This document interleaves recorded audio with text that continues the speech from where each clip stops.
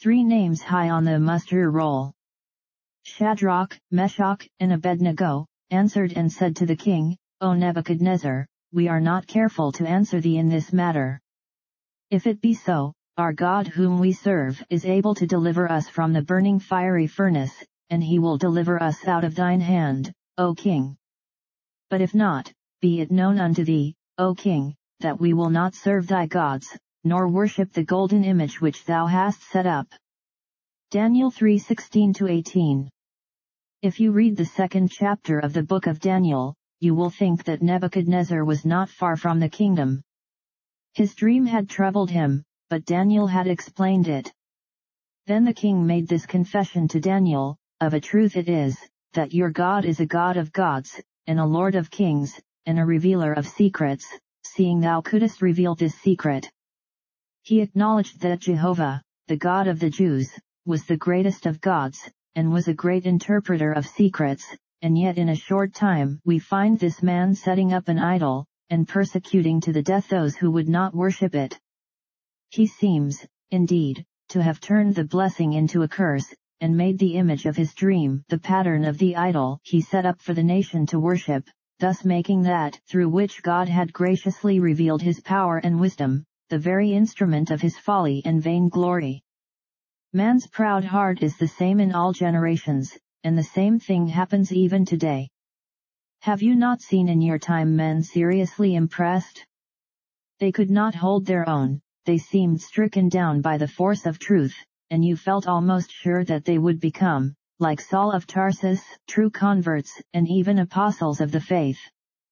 But after a while they forgot it all, and became at length the most bitter and determined opponents of the truth, before which they seemed once to bow. Every minister, who has a congregation of any considerable size, must have met with such people.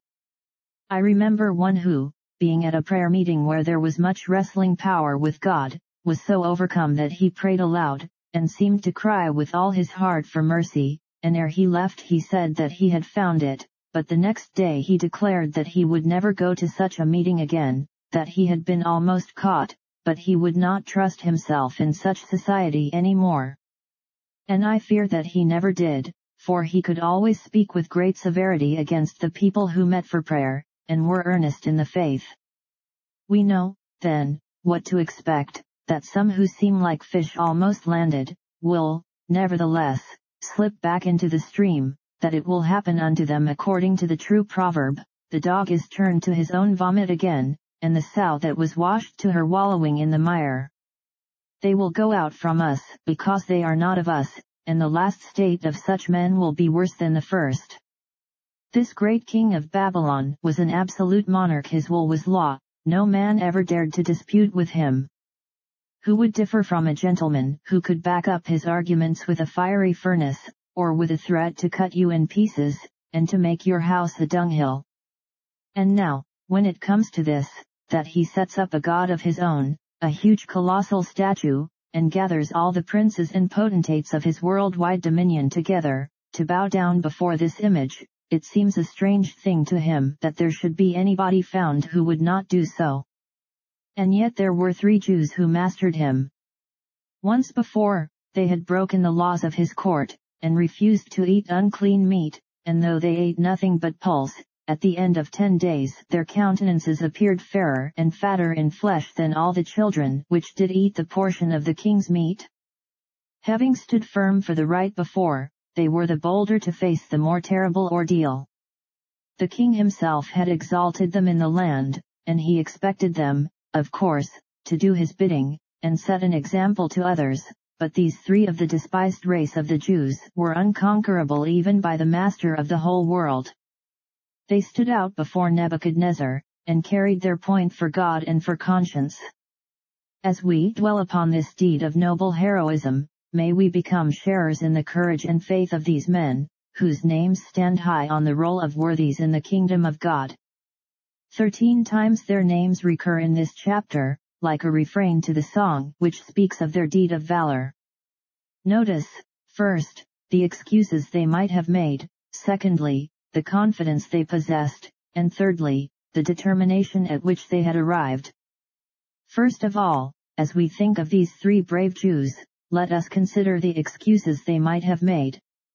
They were accused by the Chaldeans, who had so recently been saved from death by Daniel and his 3 friends.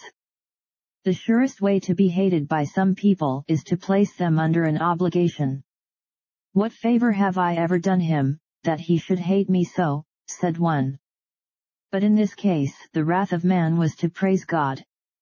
The incensed monarch called the offenders before him, and, scarcely believing that in his realm any could have defied his authority, he put the alternative plainly before them.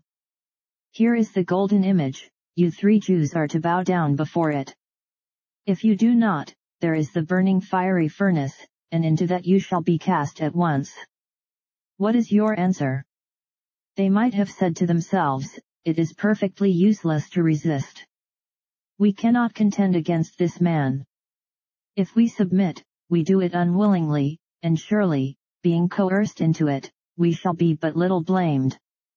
A man cannot be expected to knock his head against a brick wall, nor throw his life away, and therefore we will bow our heads, as the rest of the multitude have done, and worship the image which Nebuchadnezzar the king has set up."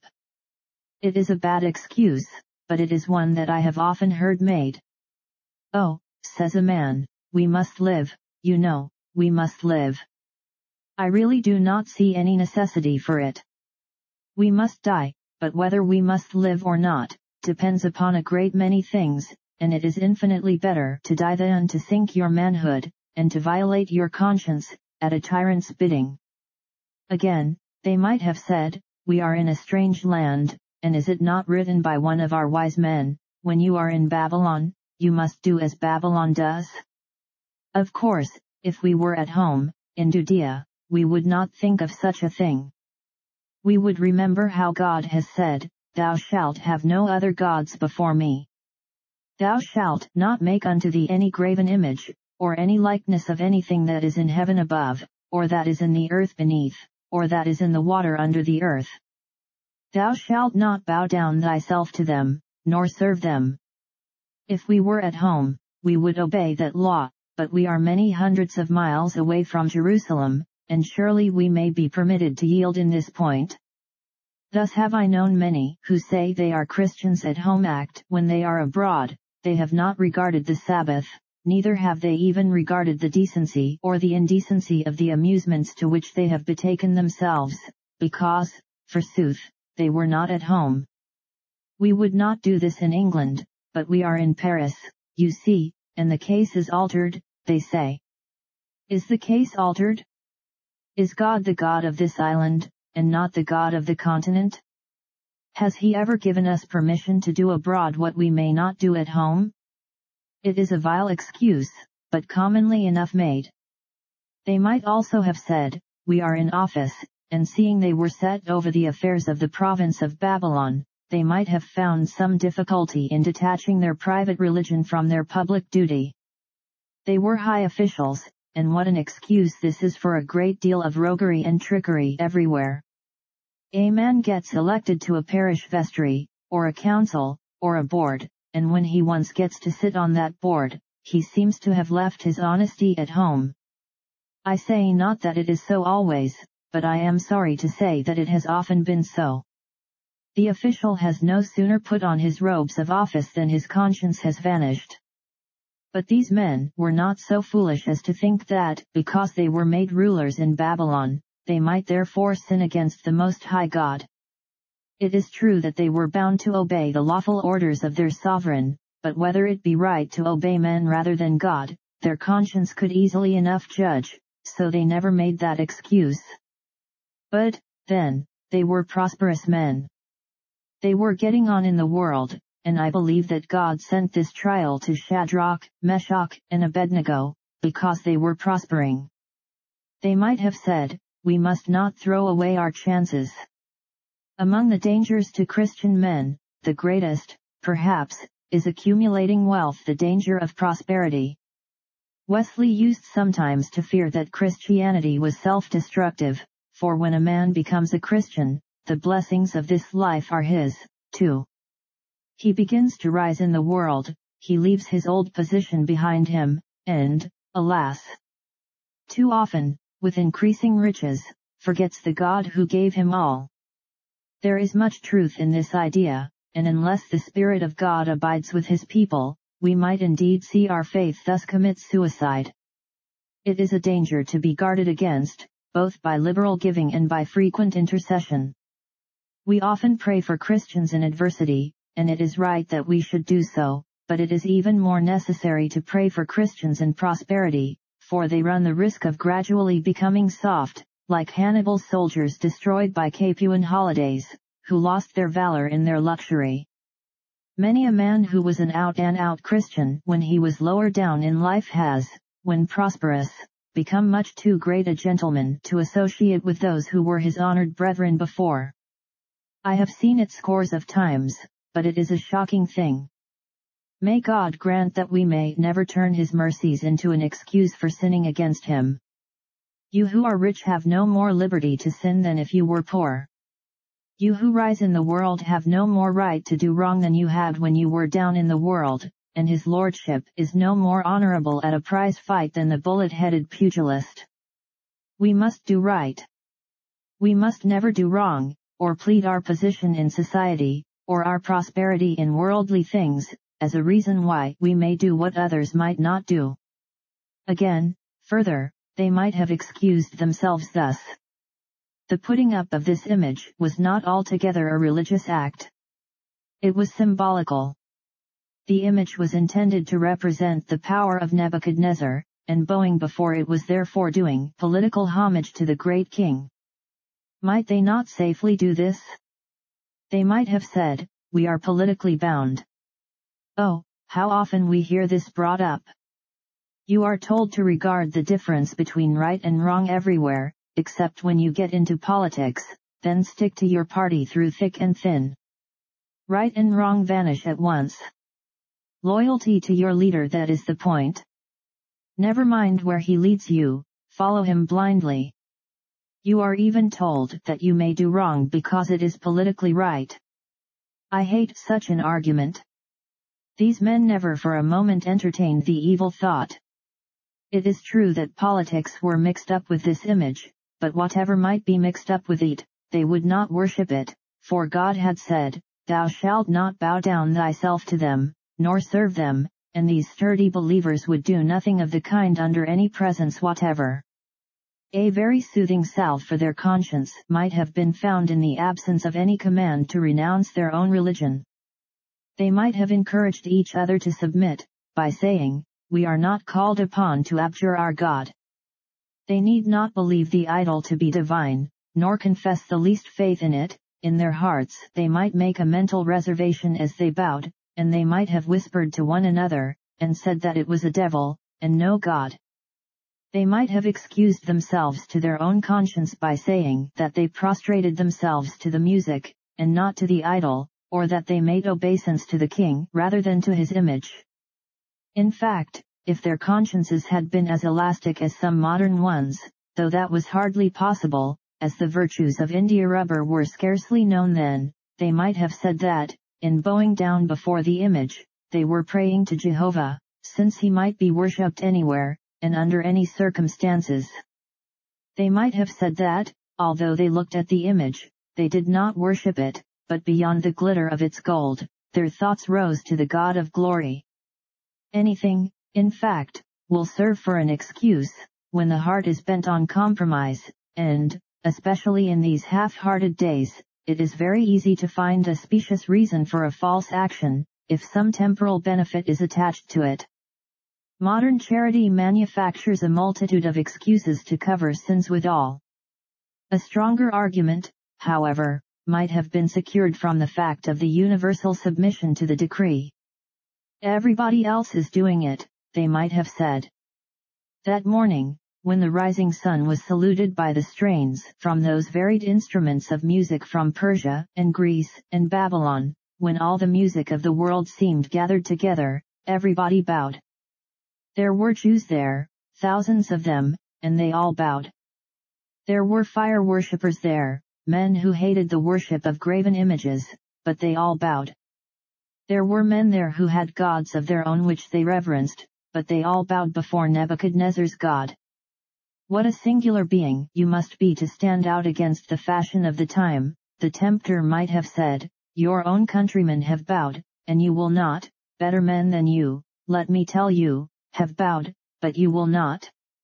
No, they will not. These three singularities, these strange eccentricities. It is folly to be singular, except when to be singular is to be right, and to be eccentric is not commendable, except the eccentricity consists in not being concentric with any kind of evil way. In spite of all the apostate crowds, these brave men would not yield, not they. Though millions bowed, what had that to do with then? My dear hearers, I ask you to cultivate a brave personality. In the service of God, things cannot go by the counting of heads. You must follow the Lord's will wherever it leads you, whether you go alone or not. Dare to be a Daniel.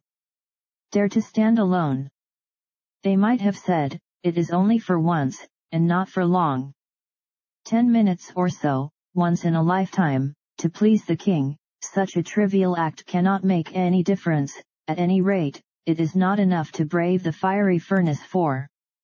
Let us treat the whole thing as a huge jest.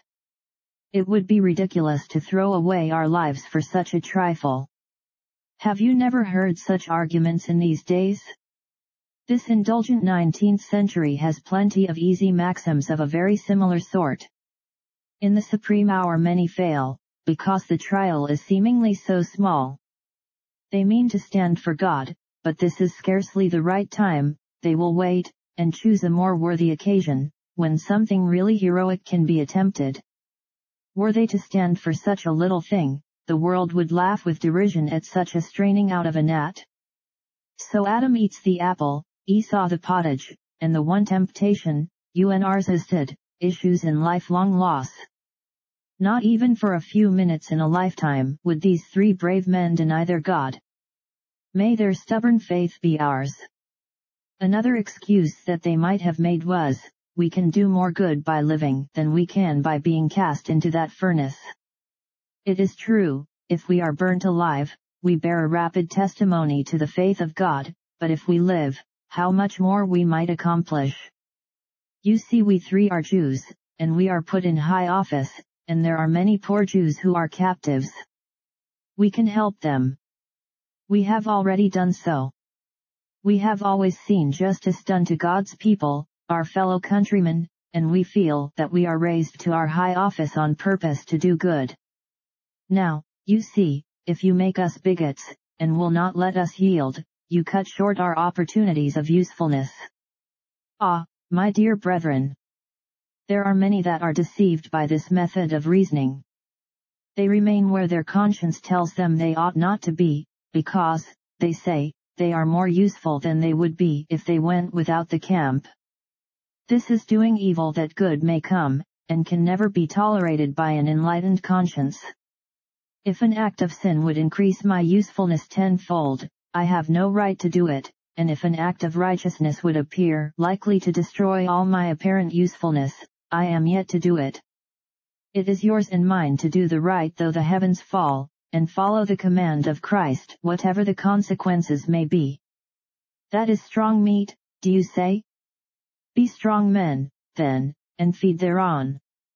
But they might also have said, really, this is more than can be expected of us. If we had been asked to contribute our tithe to the support of the religion of Jehovah, we would cheerfully do so, but to yield our lives in this horrible way, to be cast into a burning fiery furnace, is more than flesh and blood can bear. Yes, and some of us could not answer that argument, for, peradventure, it is pressing upon ourselves. Remember what Jesus said to the multitudes who went with him, if any man come to me, and hate not his father, and mother, and wife, and children, and brethren, and sisters, yea, and his own life also, he cannot be my disciple. And whosoever doth not bear his cross, and come after me, cannot be my disciple. We must stand to a full surrender, and say, let it cost what it may, I make no exception. I take all risks. I will follow Christ, the Lamb, whithersoever he goeth, even should I die while I am following him. He that does not come to that has not taken the position which Christ demands of us, and which His Holy Spirit must work in us, before we are fully converted to the faith. Strong language again, says one. God make you strong enough to apply it to yourself. Thus, I have set before you the excuses that these 3 Jews, Shadrach, Meshach, and Abednego, might have made. In the second place, let us assure our own hearts by admiring the confidence which they possessed. They expressed it very emphatically and clearly. They had a very definite, solid, foursquare faith. First, they said, O Nebuchadnezzar, we are not careful to answer thee in this matter. The word careful there, does not give you the meaning. Read it, we are not full of care as to how to answer thee. They did answer very carefully, but they were not anxious about the answer. It was not a thing that troubled them in the least. They knew what they were going to say. They did not deliberate. They did not hesitate. They said, Nebuchadnezzar, we can answer you at once on that point. They were so calm, so self-collected, that they could talk to him, not as a king, but as Nebuchadnezzar. When it came to life work, it was man to man, and Shadrach, Meshach, and Abednego to Nebuchadnezzar, and they told him that they had no difficulty in answering him. In the second place, they did not judge it theirs to answer at all. I find that it may be read, as in the Revised Version, O Nebuchadnezzar, we have no need to answer thee in this matter, meaning, we will not answer you. It is not for us to answer you. You have brought another person into the quarrel. Let me read the words that precede my text. Nebuchadnezzar said to them, Who is that God that shall deliver you out of my hands? In effect, Shadrach, Meshach, and Abednego replied, It is not for us to answer you. There is another that will do that. You have challenged God, and God shall make His own reply. It was bravely spoken. They threw the onus of this matter upon God Himself. So may you. If you will do right, it is God's affair to see you through. With the consequences you have nothing to do, except patiently to bear them. The consequences must be with God. Only you do the right. Believe in the Lord Jesus Christ, and obey Him, and keep the command of the Most High, and then whatever comes of it, it is no blame of yours. That must be left with God. Then notice what they say. Our God whom we serve is able to deliver us from the burning fiery furnace. They avowed their faith in the omnipotent God, knowing that, if He chose, no mighty man of Babylon could ever throw them into that furnace. The furnace itself must die down, and become cool as ice, if God so wills it. They tell the tyrant to his face, enveloped as he was in the flame of his wrath, that God can save them out of the fire. Their God was almighty, and they put their trust in Him. What is more, they add, and He will deliver us out of thine hand, O King. Whether they burned in the fire or not, they were sure they would be delivered. If we die, we shall be out of your reach, but we may not die, we may live beyond your reach. You have asked the question, Who is that God that shall deliver you out of my hands? And we answer you, Our God will deliver us out of thine hand, O King. Now, beloved friends, if any of you are in great difficulty and trouble, tempted to do wrong, nay, pressed to do it, and if you do what is right, it looks as if you will be great losers and great sufferers, believe this. God can deliver you. He can prevent your having to suffer what you suppose you may, and if He does not prevent that, He can help you to bear it, and, in a short time, He can turn all your losses into gains, all your sufferings into happiness. He can make the worst thing that can happen to you to be the very best thing that ever did happen to you. If you are serving God, you are serving an omnipotent being, and that omnipotent being will not leave you in the time of difficulty, but He will come to your rescue. Many of us can say with Paul, We trust not in ourselves, but in God which raiseth the dead. Who delivered us from so great a death, and doth deliver. In whom we trust that He will yet deliver us. The Lord has helped us in the past, He is helping us in the present, and we believe that He will help us all the way through. He will help you, too, if you just follow His word, and by a simple faith do the right thing. I believe that we have reason to expect interpositions of providence to help us when we are called to suffer for Christ's sake. But here is the point that I want to make most prominent, the third one, the determination at which they arrived. If not, if God does not deliver us at all, be it known unto thee, O King, that we will not serve thy gods, nor worship the golden image which thou hast set up. Grand language. Noble resolve. If not, if we have to go into the fire we will go, but we will never bow the knee to an idol. So these gracious Jews were enabled to say. They did not pivot their loyalty to God upon their deliverance. They did not say, as some do, I will serve God if it pays me to do so. I will serve God if He helps me at such and such a time. No, they would serve Him for nothing, theirs was not covered love. If not, if He does not deliver us, if it is His will that we should be burnt alive, we surrender ourselves to His will, but we will not break His divine command, or make idolaters of ourselves by bowing before an image which has no life in it, which could not even set itself up, but which Nebuchadnezzar the king hath set up. They resolved that they would obey God at all costs.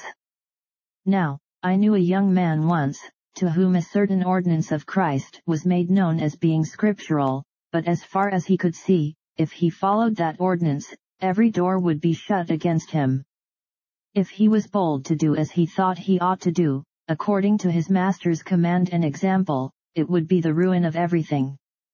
Well, he did it, and it was not the ruin of anything, and if he had to do such a thing again 100 times over, he thanks God that he would do it. There is such sweetness in having to make some sacrifice for God, there is such a heavenly recompense, that one almost envies the martyrs. Rather than pity their sufferings, one feels an intense longing that such honor had been ours, and that we had had the moral courage and holy stamina to suffer for God even as they suffered. Who among the bright ones are the brightest in the land of light? They that wear the ruby crown of martyrdom most certainly lead the van, for they suffered, even to the death, for their Lord. O friends, it is a glorious thing when we make no calculation of costs, but with our whole heart and soul follow the Lamb whithersoever He leadeth us. Let us walk in this heroic path. But some will say, it is too hard. You cannot expect men to love God well enough to die for Him. No, but there was one who loved us well enough to die for us, and to die 1,000 deaths in one, that He might save us. If Christ so loved us, we ought so to love Him. Well, says one, I think it is impossible. I could not bear pain. It is possible, for many have endured it.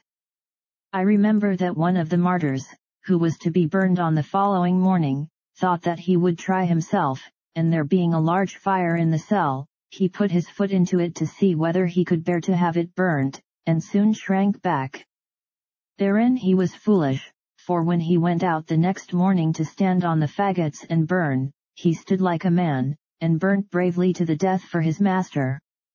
The fact was, his Lord did not call him to burn his foot in the stove, and so he did not help him to bear it, but when he called him to give his whole body to the flames, then grace was given. There is a story of a martyred woman, who had a child born to her a few days before she was burned, and being in great pain, she cried aloud. One said to her, if you cannot bear this, what will you do when you come to burn?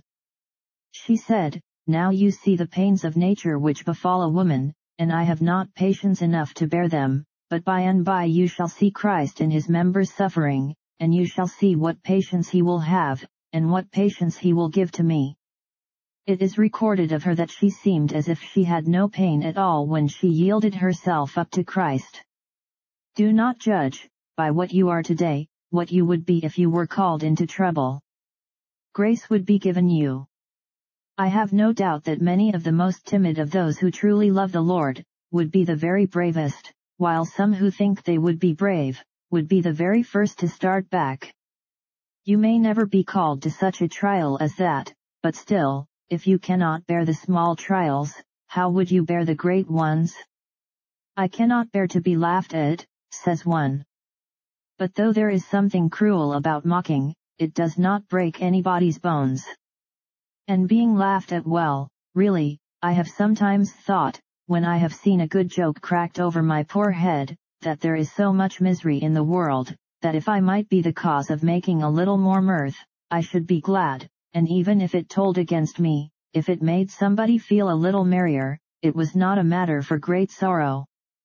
And then you go into the workshop, and they point at you and say, "There comes a canting Methodist." Remember, that is the way in which the world pays homage to Christianity.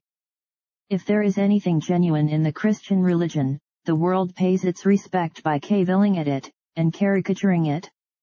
Accept their compliments, not as they intend them, but as you choose to read them, and you will not be grieved.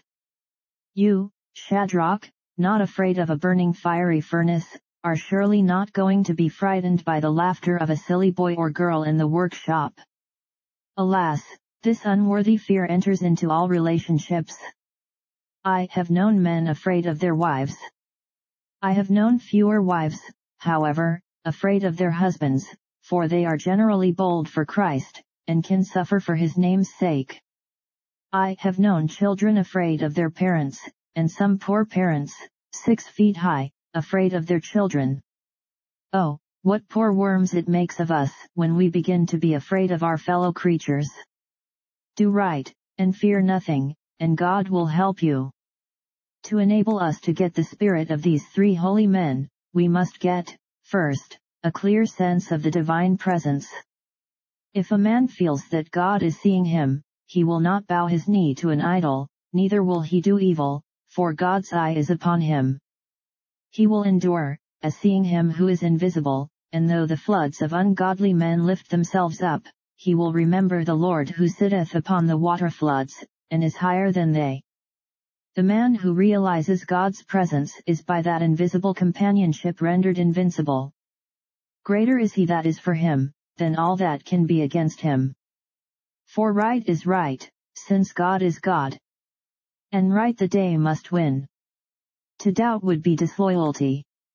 To falter would be sin. We must, next, have a deep sense of the divine law. I have already reminded you of the law. Thou shalt have no other gods before me.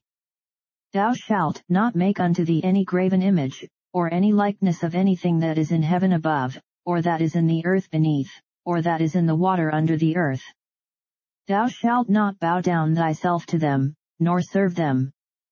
No Virgin Mary, no cross, no crucifix, no picture, no image, no visible object is to be regarded with reverence, or worshipped instead of God. All this must be put away.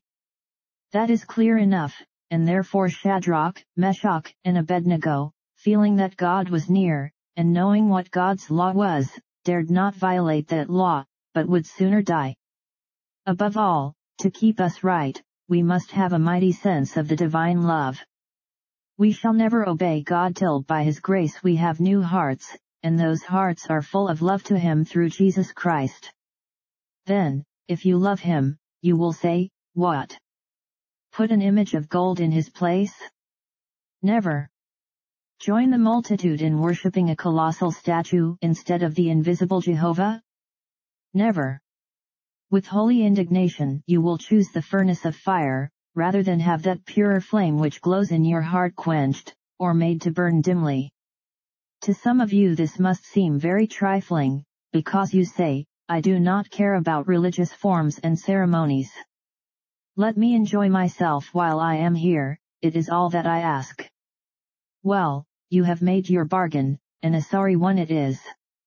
If this life be all, how ought a man to live? I am sure I cannot tell you.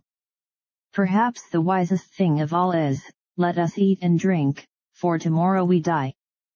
But there is another world, and a life beyond, and it is sometimes incomparably wise to fling this life away that we may win the life eternal. Our Lord often reminded His hearers of this great truth. he that loveth his life shall lose it, and he that hateth his life in this world shall keep it unto life eternal. But what did these 3 men do, says one? They simply did not bow their heads, and they were cast into the fiery furnace. What did they do? They influenced their age, their people, and all time. These 3 men influenced the city of Babylon, and the whole Babylonian Empire. They certainly influenced King Nebuchadnezzar. They influenced the next age, and to this hour the influence of their brave stand for God in His eternal unity, and for the non-worship of any visible thing, has held the Hebrew race firmly to this one point. It was principally through these 3 men that the whole Jewish people were taught their deep hatred of everything like idol worship, and they were, by such men as these, and some who followed after, weaned from their tendency to wander after idols, and tethered fast to the worship of Jehovah, the one living and true God. Would God that the Jews as a nation went further, and knew our Lord Jesus Christ. Still, it is something that they are yet alive upon the earth, bearing witness that there is but one God, creator of heaven and earth, who only is to be worshipped. More than that, the influence of these 3 men lives in this audience, and will live in thousands of audiences in days to come. Does it not make your pulse beat? Does it not make your heart leap within you? Have you not said to yourselves, this is a noble example? Oh, that we may rise to it. In an age like ours, when everything is sold, when you can buy anybody, when the flute, harp, sackbut, dulcimer, and all kinds of music carry everything before them, when a mask and a visor will infatuate even a saint, it is time that there were some men of the stern old mold of these 3 Jews, who could not, and would not, yield, whatever might happen. The pillars of the earth might be dissolved, but these men would still stand upright, and bear the whole world upon their shoulders by the grand power of God that made them strong. Be like unto them. These 3 men command the admiration of heaven and earth. A fool would have pointed at them and said, there go 3 fools, gentlemen high in office, with large incomes, and wives, and families. They have only to take their cap off, and they may live in their wealth, but if they do not do it, they are to be burnt alive, and they will not do it. They will be burnt alive. They are fools.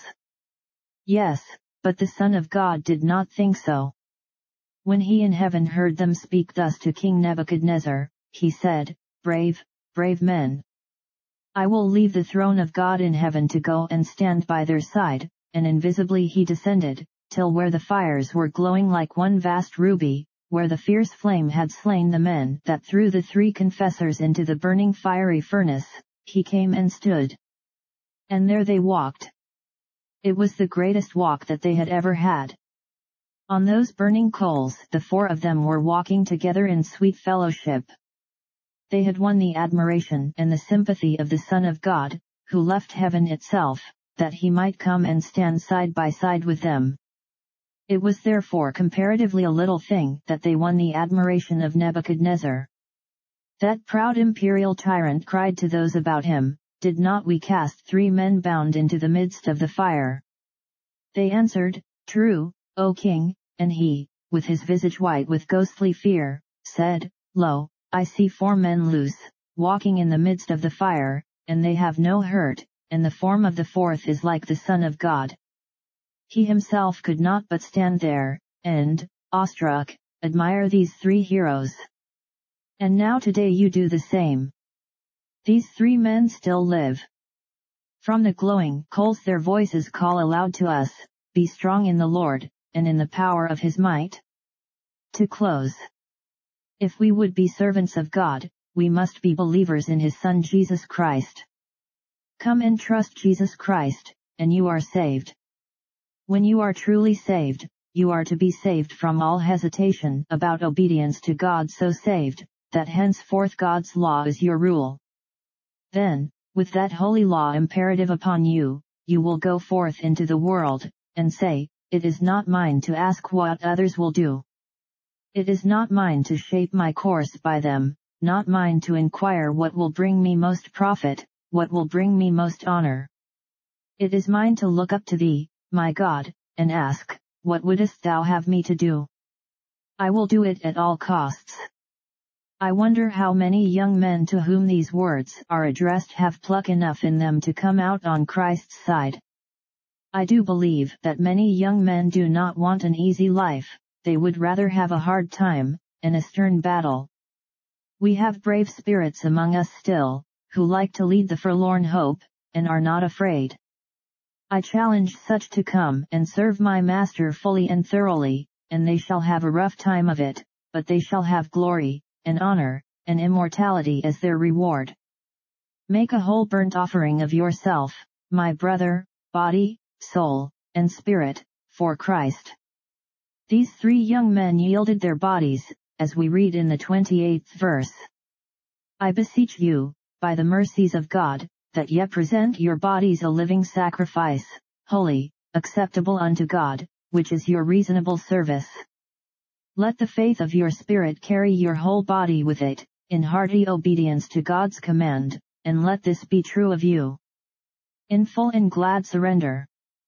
I give myself to thee. Thine utterly and only. And evermore to be. O Son of God, thou lovest me. I will be thine alone. And all I have, and am, Lord, shall henceforth be thine own. But I fear that I speak in vain to many, who will turn away, and say, "This world for me." Well, if you make choice of this world, and of ease and pleasure for yourself, then have you chosen Egypt's treasures, and you have disdained the reproach of Christ, you shall find one day how dreadful a folly you have committed. God grant that you may find it out soon, and not in the world to come. God bless you, and save you, for Christ's sake. Amen.